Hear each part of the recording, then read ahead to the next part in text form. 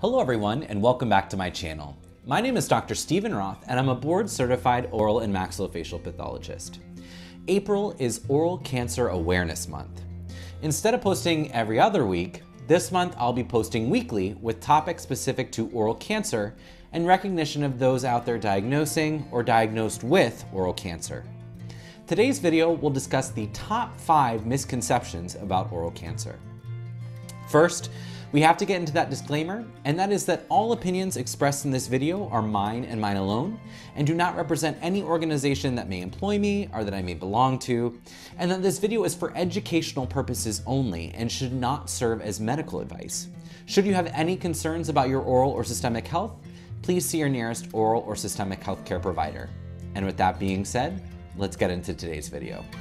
I figured I'd start out Oral Cancer Awareness Month with kind of a bird's eye view of oral cancer.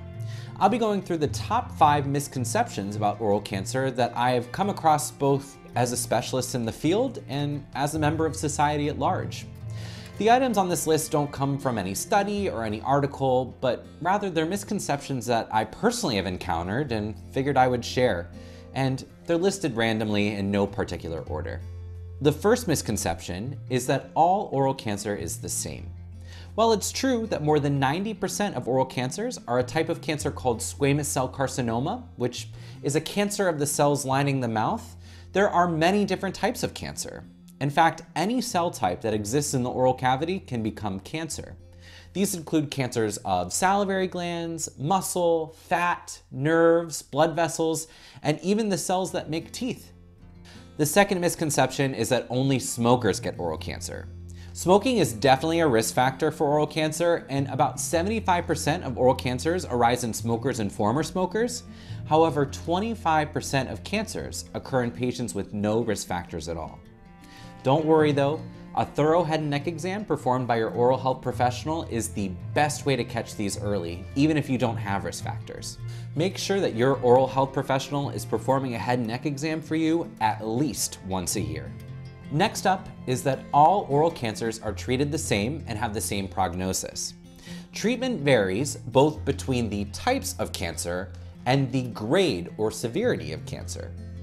Oral squamous cell carcinomas, the most common type of cancer, are graded based on size, whether or not they involve lymph nodes or spread to distant sites, if they extend beyond any involved lymph nodes, and the depth of the invasion of the cancer into the tissue. Based on the histologic grade, the patient will be staged and treatment will be determined. Early stage oral squamous cell carcinomas are treated with surgery alone, while more advanced stage oral squamous cell carcinomas are often treated with surgery and chemotherapy with or without radiation therapy. The fourth misconception is that oral cancers are related to the human papillomavirus, or HPV. A majority of oropharyngeal squamous cell carcinomas are related to HPV, but these usually occur in the tonsil and the base of the tongue. This is past the tonsillar pillar in the oral cavity. These malignancies often metastasize early to neck lymph nodes, but respond very well to chemoradiation. In contrast, studies have shown that less than 4% of oral cavity cancers are caused by HPV, and those that are HPV positive do not behave any differently than those that are HPV negative. Our final misconception today is that oral cancers can be caught early or are only detected with special lights and equipment. There are a ton of oral cancer screening adjuncts out there to purchase. These have been widely studied, including this study by my mentors at Ohio State. And the conclusion is always that clinical oral exam by a trained professional always outperforms these adjuncts. Am I opposed to using an adjunct? Absolutely not. But these adjuncts must be used in conjunction with a visual clinical oral exam, and they should not result in additional charge to the patient, as a clinical oral exam is included in the routine exam billing code.